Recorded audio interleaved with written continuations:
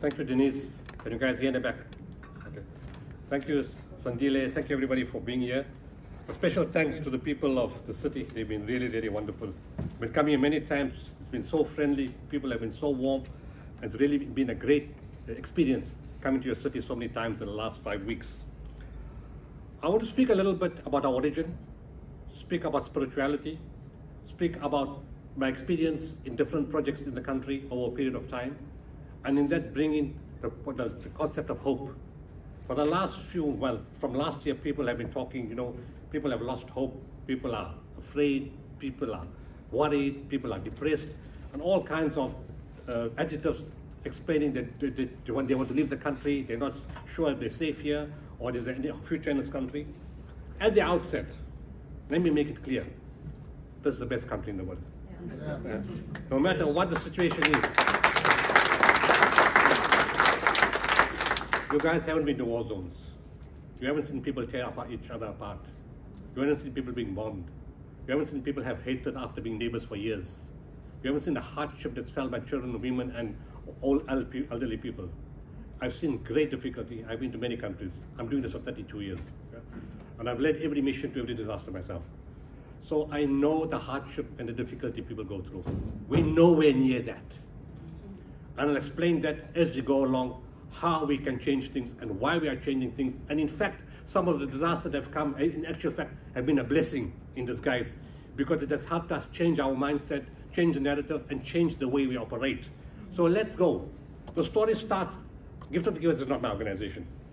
I didn't get up one morning and say, okay, let's form an organization, get a name, get a founding constitution, write down some principles, get some members, and write down what we're going to do. No. Gift of the Givers is not my organization. I never thought of forming an organization. It's a very spiritual thing that happened. And that happened from 1985. I was in internship in King Edward Hospital in Durban. I wanted to study internal medicine, to specialize as a physician. But at that time, there were not much opportunities, so I couldn't get a post to do internal medicine or to become a registrar or a medical officer. So I went to Maritzburg because my family was from there. My wife was from there. My mother had passed on in 1984, and she was in Durban. And my father-in-law said, come to Maritzburg and start a practice there. So January 86, I went to Maritzburg. I didn't want to start a practice, but I had no choice. We have lots of difficulties in business. There's lots of things that you don't want to do, but you have to do them. And sometimes, if you look at it spiritually, it works out better in the long run that you did it. So those are the kind of messages you need to understand as I speak. It's subliminal messages. So I get to Maritzburg in January 1986, and a week later, my butcher neighbor tells me, I've got a guy here, an Afrikaner guy from Pretoria. He came to teach French. Afrikaner guy teaching French at the University of Natal. So he said, but he needs a doctor. So he said, my neighbor is a doctor. And I met Miller, and we spoke over a period of time. And one day Miller tells me, you need to go to Turkey. I said, Miller, it's 1986, I haven't seen Cape Town yet. When am I going to see Turkey? He said something very, very profound. He said, what God wills happens. There's a time and a place. The time and the place was 5 years later. I landed up in Turkey. I'm going to cut the story short, but I met a spiritual teacher. I saw people of all races, all religions, all colors, all classes, all countries. Even people who said they don't believe. Welcome with love in a Muslim Sufi place. It was something new to me. We come from an apartheid past, we have prejudice. The Gulf War didn't help. It polarized nations and civilizations and cultures and religions. And you're going with a stereotype mindset to this place, and you suddenly see no friction, no discord, no fighting. And you think, is this really possible in the real world? Can it really happen? And kept an open mind, and that day, stereotypes left me. And my first lesson, even before Gift of the Givers, was you don't put people in boxes. White, black, colored, Christian, Jew, atheist. No, you don't do that. You treat people on their merits as a human being. You don't run people down for one or two faults. You look at the fault, not the person, and don't run the person down. And a person may have one or two bad qualities, does not necessarily make the person bad. Intrinsically, we have some people who are really bad, You know? But overall, we have other people who are not like that. So we can't write a person off because of one or two, because we all got bad faults. Let's be honest. There's no saints here. So I go out for pilgrimage the following year, and I say, I want to go back to this place if it's right. Because even in Islam, we have a lot of different paths that lead to God. And I wasn't sure if this was the right path, because I was never taught that. And you know, teaching is different, processes are different. And I said, if this is the right path, I want to go back there. Thursday, 6th August 1992, 30 years ago, in 18 days' time, I landed up there at 10 p.m. after a spiritual session called a zikr. A zikr in Sufi tradition is the recitation of God's names in Arabic. So we'll say the one and only, kind, compassionate, merciful, cherisher, nourisher, sustainer, loving, eternal, in Arabic. And when that finished, the spiritual teacher made eye contact with me, and he looked heavenwards at the same time. And he spoke in fluent Turkish. And I don't understand a word of Turkish. But I understood every single word that he said in Turkish on that night. He said, my son, I'm not asking you, I'm instructing you to form an organization. The name in Arabic will be Waqful Waqifin. Translated, it means gift of the givers. You will serve all people of all races, all religions, all colors, all classes, all cultures, of any geographical location and of any political affiliation. But you will serve them unconditionally. You will expect nothing in return, not even a thank you. In fact, in what you're going to be doing for the rest of your life, expect to get a kick up your back. If you don't get a kick up your back, regard it as a bonus. Serve people with love, kindness, compassion, and mercy. And remember, the dignity of man is foremost. That's the operative word to save this country. The dignity of man is foremost. And I'll come back to that. So if someone is down in the ground, don't push them down further. Hold them, elevate them, wipe the tear of a grieving child, caress the head of an orphan, say words of good counsel to a widow. These things are free. They don't cost anything. Clothe the naked, feed the hungry, and provide water to the thirsty. And in everything that you do, be the best at what you do. Not because of ego, but because you're dealing with human life, human emotion, human dignity, and human suffering. He goes on to say, this is an instruction for you for the rest of your life. And remember, my son, the most important in what I've told you is, remember this, that whatever you do is done through you and not by you. I'm a living witness to that for 30 years. The kind of things that you guys think that I do is not humanly possible. I know exactly what to do, and it's just shown to me. And that takes me to the next point. I told you I don't speak Turkish. At some point, not that same night, at some point I asked him, I said, how is it that when you speak Turkish, I understand? And somebody else here speaks Turkish, I don't understand. He said, my son, when the hearts connect and the souls connect, the words become understandable. I asked him, you told me all these things. What am I supposed to do? What do you exactly want me to do?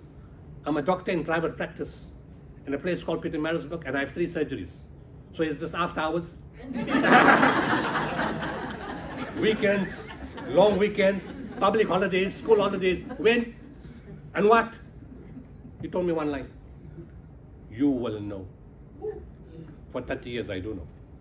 What to do, how to do, what not to do, what to touch, what not to touch. Every single aspect. I do know. I don't know how I know it, but I do know it.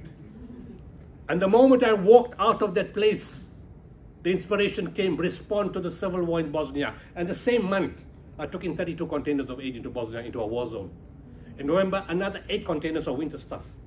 And in February 93, we started designing the world's first containerized mobile hospital.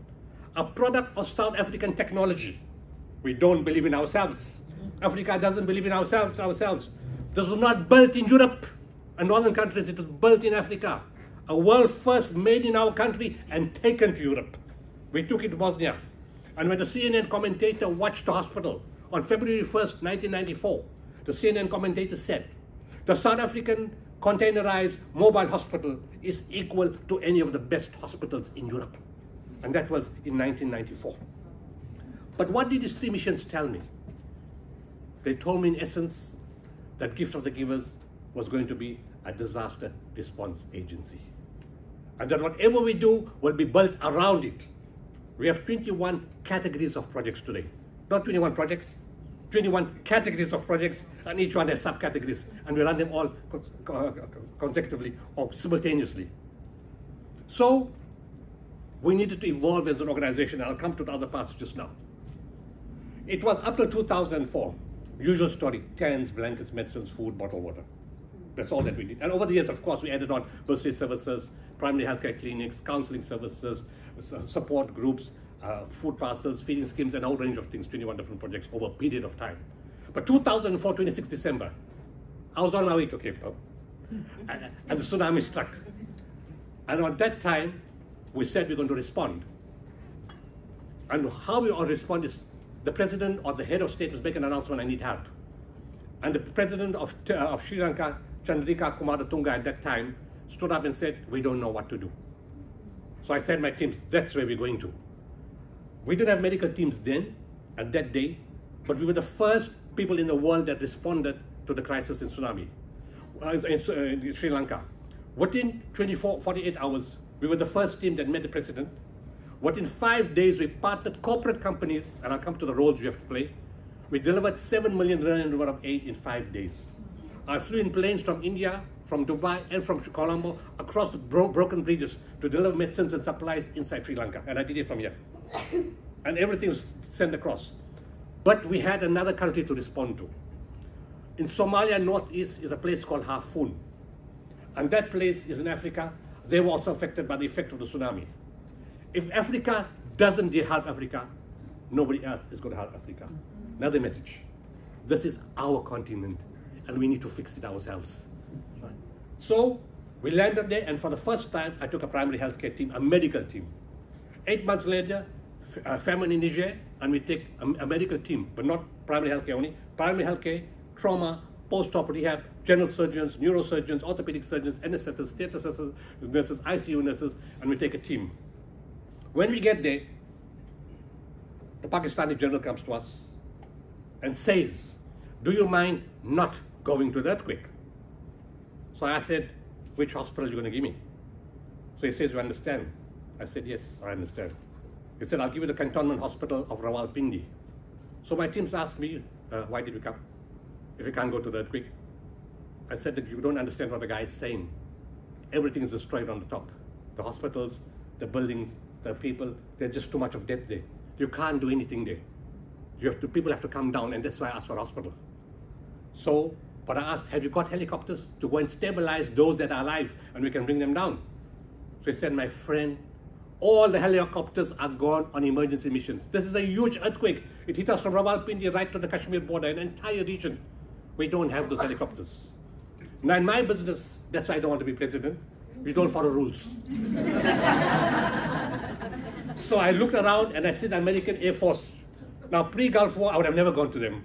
Post-Gulf War, it's a different thing. After I went to Turkey. In disasters, you work with everybody to get the job done. So I see the American Air Force there. I go to them, I told the first secretary was from South African Embassy was with me. I said, oh, you stay out of this. You guys just complicate everything. Let me go there. I see a big black guy. I said, my brother, where are you from? He says, I'm from America. I said, you black, you're not from America? I said, you from Africa? He said, yes, I'm from Africa, but I live in America now. I knew what I was saying. So he said, I said, I'm from South Africa too, from Africa. What can I do for you? I said, brother, I need your help. I need a helicopter. You need a helicopter, my brother? Take 3. 2 Black Hawks and another Hawk in 2 minutes. Now imagine if the 2 governments spoke to each other, I'll still be waiting for the next. So anyways, the helicopters go to the mountain. We walk into the cantonment hospital of Rawalpindi. We get the smell of gangrene, the stench of death, not enough medical personnel, no disinfectant, no nursing teams, no IV lines, no food, children lying on a stretcher, need amputation, nobody there for them. We call the general. We said, what is this? Is this an organized killing field? What's happening here? I said, will you put your mother in here? He looks at me shocked. The CEO comes and said, don't you know we're decommissioning the hospital, General? So I said, you guys are mad. There's nothing wrong with the hospital. So what can we do? Whilst we're speaking to them, northern country organizations come across. A little confused when they see us. White guy with English accent, white guy with African accent, Hindu guy with Hashim Amla's beard, and all mixed guys sitting there. Where are you guys from? We said, from Africa. Africa? All like this, mixed up like this? They look stunned. Oh, what did you come for? You guys are always looking for free things. You guys always come with a begging bowl. What did you come for? I said, my friend, you will eat your words. Yes. So I gave the Pakistani general the list. In 24 hours, the cantonment hospital of Rawalpindi that was shutting down, we converted it into a 400-bed emergency hospital. 75 operations a day, and we saved many lives. And those same northern teams, we allowed them to work with us in the hospital. For that, the Pakistan President Pervez Musharraf gave us the Presidential Award in 2006 for saving the people of Pakistan in that disaster.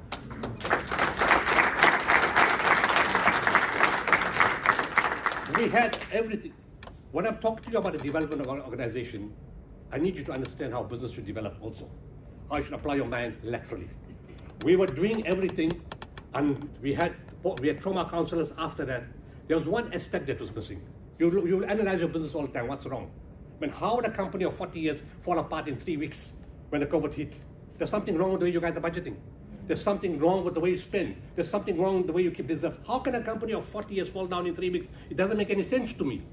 Either it's a good way to get rid of everybody, directors take the money, and you put 1,000 families on the road.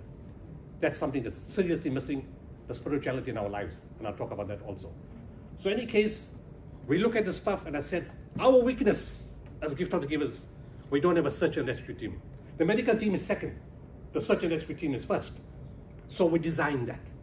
In 2010, we had the opportunity to apply it. 12 January 2010, earthquake hits Haiti.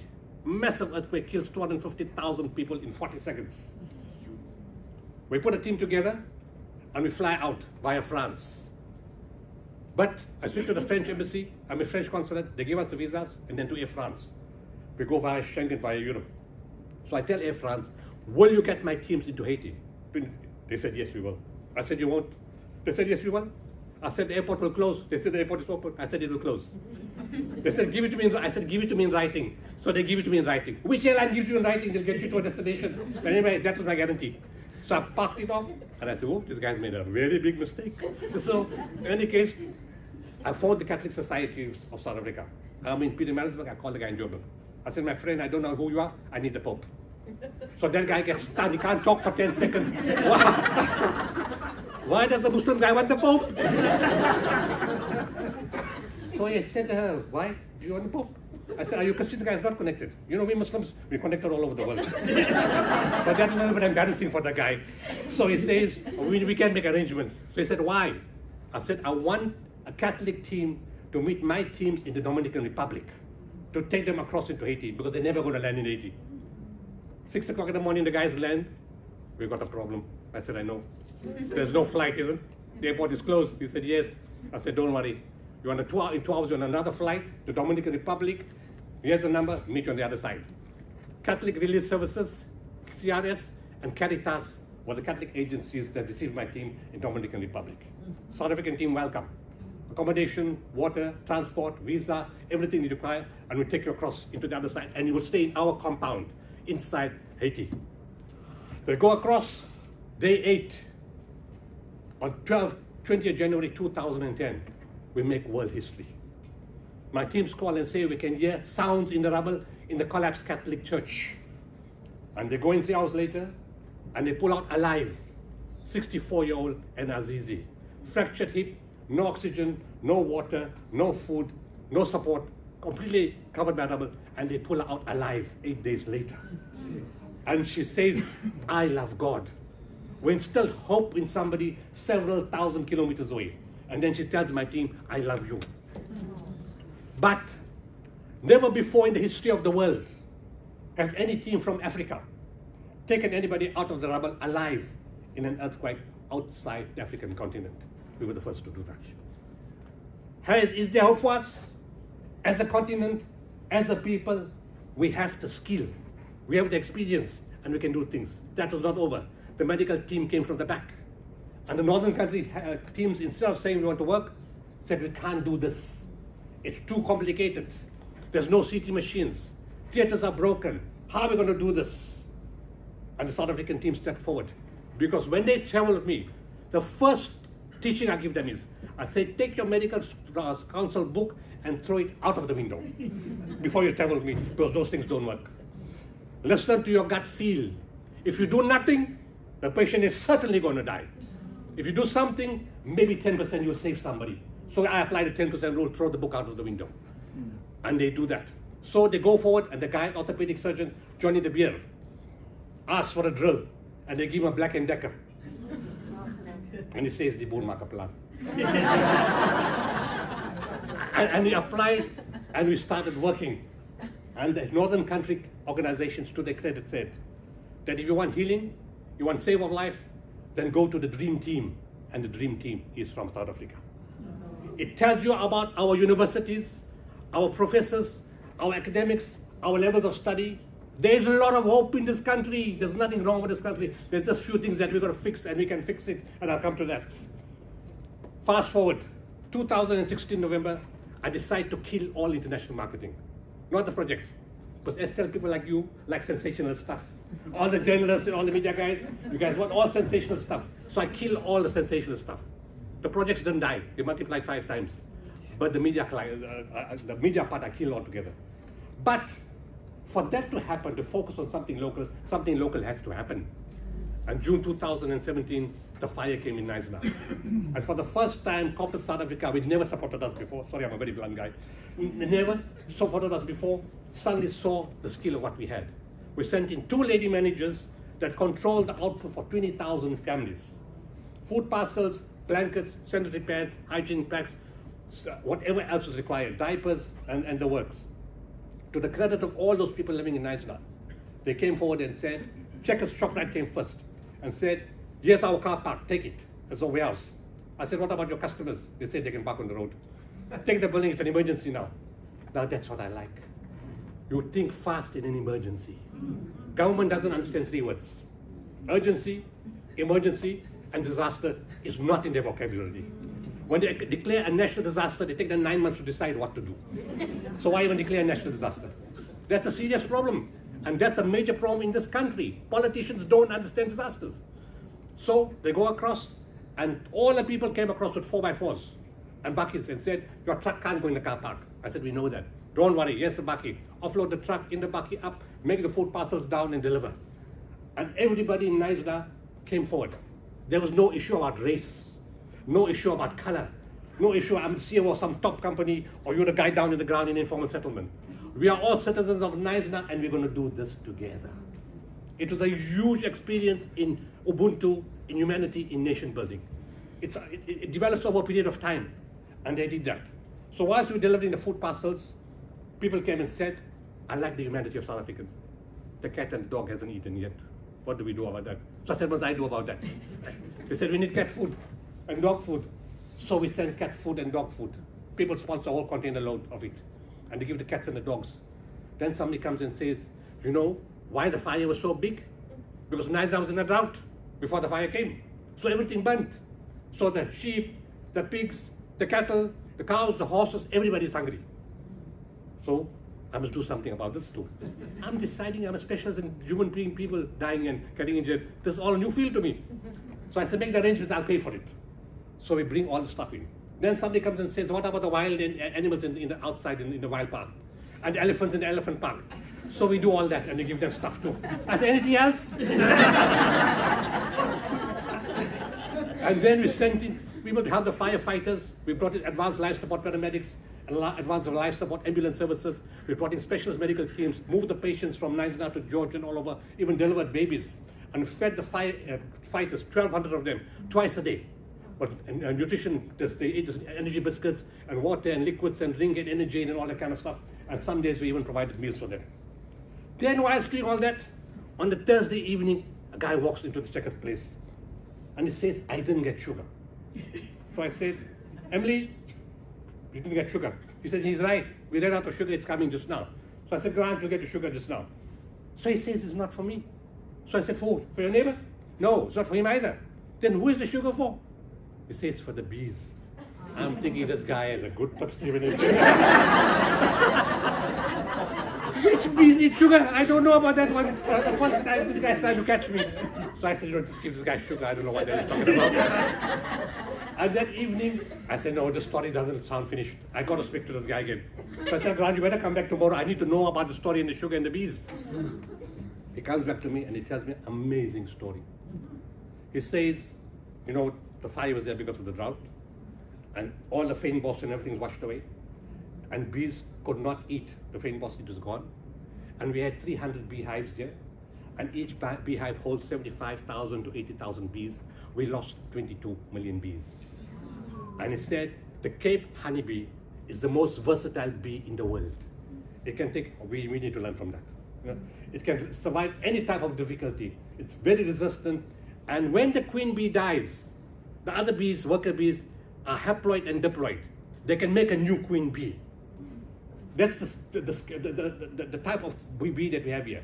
So I said, okay, I understand that part. How does the sugar fit in all this? So he said, when they got no fynbos or other things to eat, we give them a nectar pollen substitute, but that thing is too expensive. And the last solution, generic medicine, we put some sugar in the water and we give them that. So I said, okay, I will give you money to regrow the plants, but obviously that's not going to happen today. You're going to give you nectar pollen substitute, I'll give you 300 beehives, and I'll give you sugar right now. That place has become a research center. Up till today, they're grooming young people, teaching them about bees. It's becoming a research center, and it's still running in Isa, and it's expanding.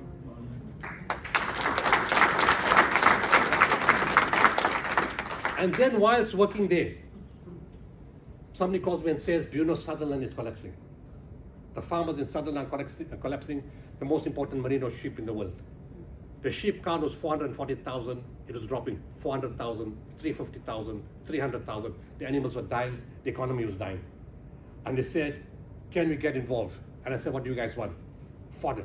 So we started supplying fodder to the sheep to try to save them. Now this is another problem I have. When we told corporate companies, let's get involved in supporting the farmers with fodder, they told me it's not politically correct. That has to stop. It's not politically correct, so what? Who are the white farmers employing? White people or black people? We need to change the thinking in this country. Everybody is a human being in this country, and we all need to work together. We don't have to have this fault, this barriers between us. It's killing the country. We need to work together and break that. So we supported it. And in June 2018, not only were the fodder gone, all the bowls dried out. I sent in my teams led by Martin Landman, and we drilled 238 bowls to save those farms in Sutherland. Because that economy contributes 18.2% as part of all agriculture to the GDP of our country.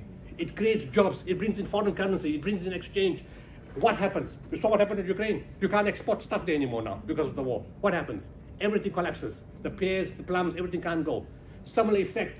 Yeah, we could produce, but we just didn't give it the support because of our issues. We need to change that. The mindset has to change.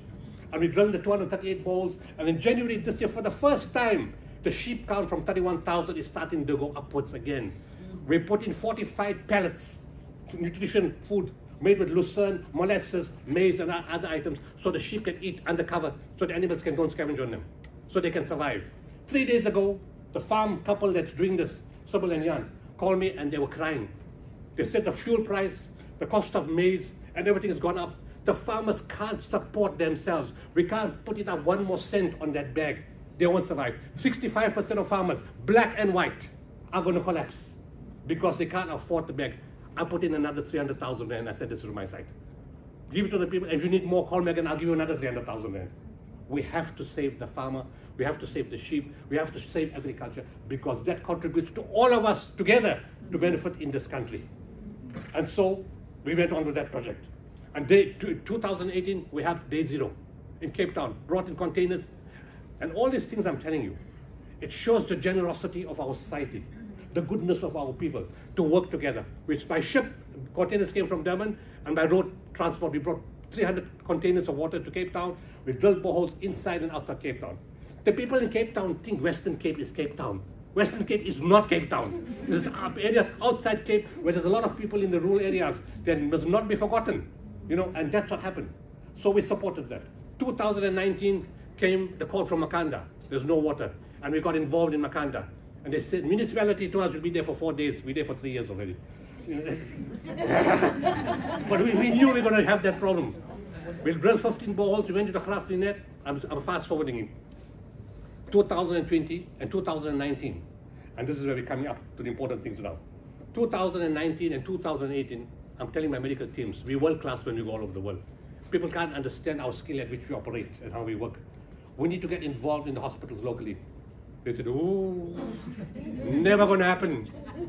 It's the bureaucracy and the red tape will kill us. It's a crime to come to help in government public hospitals.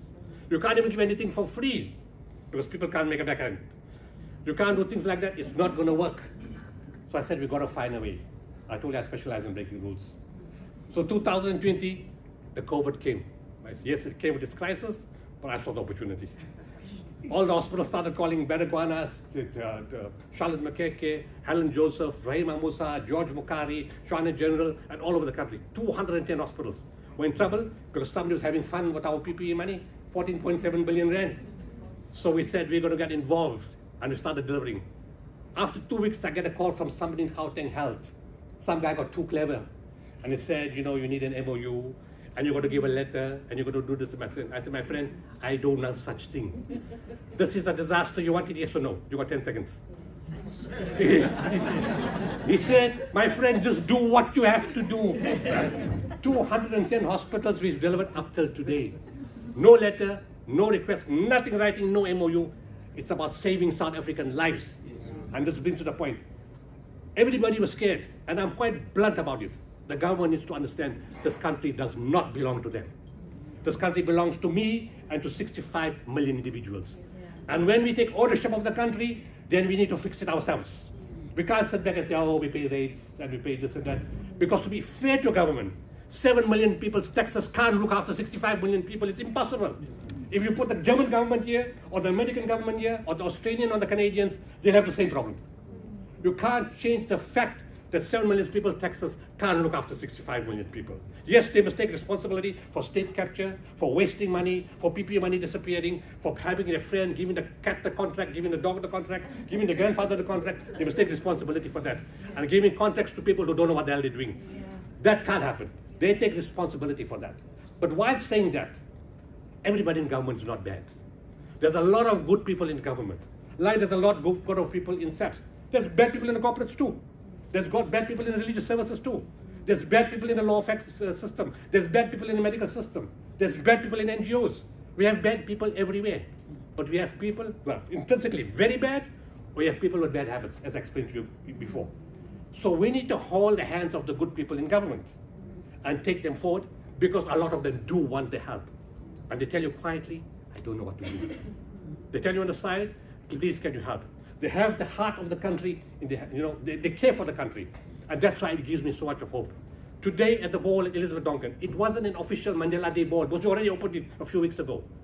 But to the credit of the Minister of Water and Sanitation, Senzo Mchunu, Oscar Mabuyana, the Premier, the MEC of Finance came, and the DG of Water and Sanitation, the Mayor of the city, the Deputy Mayor, and other people came to acknowledge and to thank for putting the borehole, not only Elizabeth Donkin, but everything that we've done for the city. Now that takes some kind of humility. And the fact that they can do that, and look, I'm very hard with government, they tell me I'm brutal with them. That's the reality. But in the day we fight and in the night we friends. Because there's a lot of good people that can do a lot of good things. And we need to understand that. But they need to understand also that they can't do it alone. This hard-handed, I'm here and you're there, it's changing. A lot of that is changing where the president and ministers are saying we need the help of private society. We need the help of private sector, but they need to open those channels. It's opening slowly, but it will happen. We have no choice. We have to make it work. And that's why it gives me so much of hope. So we delivered CPAP machines, and this was the government thing. And then I'll go to the last part. In November of 2020, I get a message from Professor Justin Jonas from Rhodes University. He says, Dr. Sooliman, we need your help. So I said, Professor, what's the problem? He said, Ibrahim Patel, Minister of Trade and Industry, asked civil society and the engineers from the SK telescope and other engineers to design a machine for oxygen delivery. Because all the machines from ventilators from China were taken up by China or Europe or America, and we couldn't compete with our rands. The dollars and euros were too strong. So we couldn't get the ventilators. I wasn't interested in ventilators because I know they don't save lives. You know, very few ventilators actually work to save lives. When you're on the ventilator stage, you're out. 5% or 6%, most cases 0%. It didn't work. So I said, Professor, I'm not really interested. And then I get to Tiger Brook Hospital in the first week of December, and the doctors are telling me, we've got a shortage of oxygen delivery devices. People are dropping dead in the car park, they're dropping dead in the cars, they're dropping dead in the casualties, they're dropping dead at home. Eastern Cape, the calls started coming from all hospitals. Same message, they're dropping dead, we need oxygen delivery devices. So I go back to email. Oops, not ventilator, CPAP machine, something different. So I called Professor Jonas. I said, where's the machine? He said, it's here. So I said, what's the problem?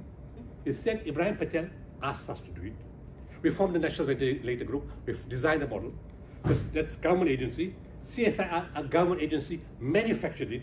SAPRA, a government agency, authorized it for use for COVID in South Africa.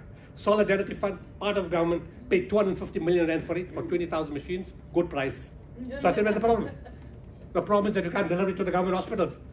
I said, something the government made, can't get it to a government hospital. Does not make any sense to me. They said, we're being blocked. I said, where's the machines? They said, they in Cape Town, Acacia Medical. I said, send them. I first gave the first lot to Tiger Brook Hospital. What in 1 hour? They said, saving lives. Gave it to Kylie Shah. I said, let me get another perspective. Kylie Shah said, we just saved 4 patients' lives now. On the list, CEOs of all Eastern Cape hospitals. Do you want it? Please bring it. My teams, Corinne, Ali, and the teams in Eastern Cape, we delivered all the trucks to Eastern Cape. In 48 hours, we delivered 900 machines to 40 hospitals. Again, why I got hope? Not the nurse or the junior staff. The CEO of the hospital was waiting 11 o'clock at night to receive the machine, to put it on the patient to save lives. That Monday, the first CEO who called us was from Kala Hospital. He said, my friend, every weekend we get together on a Monday and we sob and we cry because it's morbid for us. We count all the number of people that died. For the first time in COVID, nobody died this weekend. That machine saved everybody's life. It shows government cannot be allowed to do what is not correct. So we put that in and we fought it. And let me get to the unrest. And when the unrest came, we were leaderless. Nobody stood up. Nobody said anything. The police service was ineffective. The state security was ineffective. And people were scared. But it was not an insurrection. This was not an insurrection. Get it right. In fact, if anything gave me hope, was that event. It showed that South Africa will not allow this thing to happen in our country. 8 provinces said, we're not going to allow this to happen. The taxi drivers got up and said, we're not going to allow this to happen. And civil society got up and said, we will defend our country. All races stood together. But look at the people who went to the malls. The real people who did this are the traitors, the anti-patriots, who mobilized people to go and do things which people were not keen to do. Told them, go to a mall. A 2-year-old child, what threat is he to the country? Takes a pair of shoes, an old lady on a walking stick. Nobody had stones, nobody had guns, nobody had knives. They were just taken to the malls and instigated to go and take the malls. Students were organized in Beria, or buses came and go to West Street and take the expensive stuff from the shops. What kind of morality are we teaching them? What kind of ethics are we giving the nation? Is it okay to do the wrong thing? And there was remorse, yes, afterwards. And nobody was a threat. The voicemail messages, the social media posts were making people scared. There was no substance in that. Because in an insurrection, you attack the army, the military, the parliament, and the union buildings. Not a shopping mall. Makes no sense. Yeah. So it was all misunderstood. 3 days later, all the people who were tensed were standing in the line together in KZN. And you'd swear that nothing happened. Everybody was giving each other bread and water and goods and standing together as one nation. When I saw that, I saw great hope for this country. And the floods, the last point. When the floods came on 11th April, the first guys who called us were not people that we are sinking and we're drowning and we need help. The first guys that called right up to midnight was corporate South Africa. What can we do? How can we help? What do you need? And that change has come from the time of the COVID. South African corporates are becoming more human-oriented. They're getting more interested in the lives of the people. Because before you guys had the CSI division, they don't know what the hell was going on. Okay, you would just say 90% be black, see PBO black text certificate, get an article in Estelle's paper, get something on Radio Algoa, VW and FNB and all other companies are very good people, and it is some good thing for our country. We get some good points there. You've got to stop. You have to know what the hell you're doing. And when the CEOs got involved, they started changing things around. What do you need? This country needs infrastructure, needs humanity, and needs its dignity. People are not standing up because they're hungry. Because if that's the case, those provinces have burned long time ago. Eastern Cape, the children are dying of malnutrition every single day in this province. In 2003, 2002, when we had the World Summit on Sustainable Development in South Africa in Nasrec, 163 kids died in Eastern Cape during that summit. So that hunger is here for a long time. As a nation, we need to invest in the lives of our people. And once we do that, everything will grow together. We have to hold the hand of government, but we have to become human in our approach. Why was a child die falling down a toilet? They have no proper classrooms. Tomorrow we're starting in Pietermaritzburg in a school called TPA. 173 kids got learning disorders. How can a teacher in a class with 40 kids help those hundreds? Where's the opportunity? Where's the chance for them to do something? We're investing, we're taking over the whole center, we're putting in teachers at our cost, learning center. And this is what we need from corporate South Africa. Fix the hospitals, fix the schools, fix the toilets, and let's take people who got skills, put in more OTs in the hospital, and tell government you got 3 years. Get your taxes right, get your finances right, we're going to run the system for 3 years. After 3 years, you take over. We'll put the teachers, we'll put the doctors, we'll put the nurses, we'll put the OT, we'll put the dietitians, we'll put the skilled people, and let's put people in hospital in the way they're required. This country needs skills and it needs experience, and a lot of that is gone. People don't know what to do. 267 municipalities, we need 10 good people. An auditor, an engineer, a technical guy, a PR person, and people who can do the job. We do that, we'll fix the service delivery. We'll fix the country, we'll fix everything else. We got the skills. We can go into a war zone, we can go into disasters, we can fix it. We got the people. Doctors who are retired, we're asking you to come back and help the hospitals. Teachers who are retired, can help kids, give them an opportunity. Engineers, we want you back. Water guys, we want you back. Business guys, we want you back. The country does not belong to the government. It belongs to you and me. And it belongs to you and me. We take responsibility of saving our country ourselves. I've seen war zones. I've seen the people who drove the recovery in war zones were business people. Business carried on when the war was taking place and people were dying. The guys that saved the country were business people. Thank you very much for all the support you guys have given, for changing your mindset. We need to build this country, black, white, Indian, and colored together, everybody in a human, compassionate way, and we can do it. It's not impossible. We can save the country. There's still plenty of time. Yes, load shedding happens, but grid hasn't collapsed. There are countries far worse than us where they have only 7% electricity. Europe got serious problems now with the war in Ukraine. Their health systems are collapsing. Their water systems are collapsing. Their energy systems are collapsing. Everybody, come back to South Africa. This is a great country. Thank you very much.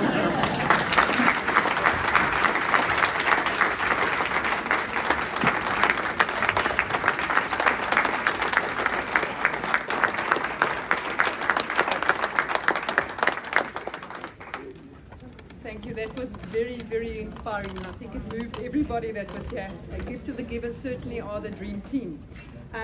You'll see on my left here, there's some books that the Gift to the Givers has brought with them.